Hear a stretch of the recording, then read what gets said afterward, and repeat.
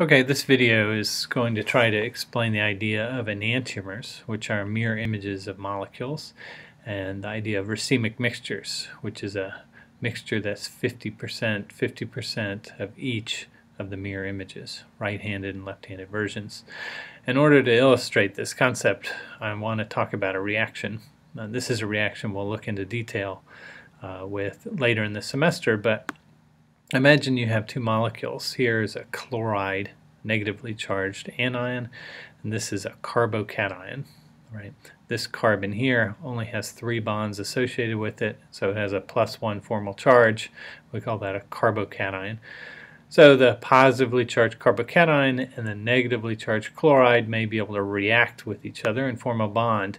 So let's imagine that happening under these circumstances. Let's see if I can do this. Let's see. Yeah, you might imagine the electrons, one of the lone pairs from the chloride, forms a bond, shares those electrons between this chloride and the carbon to form a new molecule, right?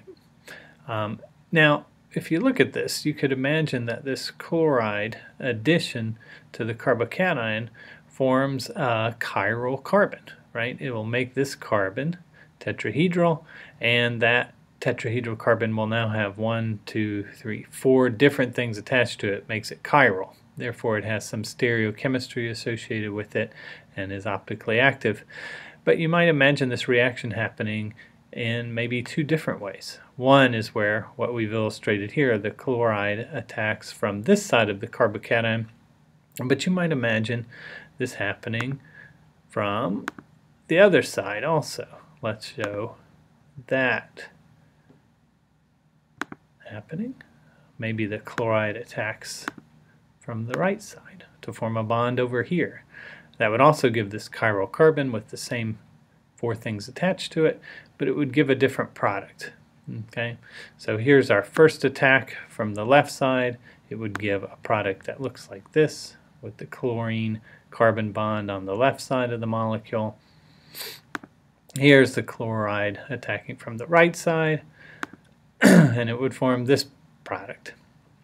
Now, if we look at both of these together, we might imagine that these molecules could be identical to each other. But the reality is, since that this carbon has that interesting chiral nature to it with 4 different substituents, that these are different molecules. They're stereoisomers of each other. And like we talked about earlier with chiral carbons, these are non-superimposable molecules. And in fact, they're mirror images of each other.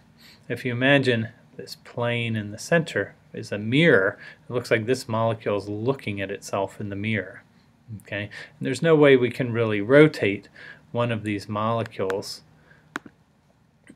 in order to superimpose it on another one. Again, like we showed earlier, if we try to line up this chlorine, that looks pretty good.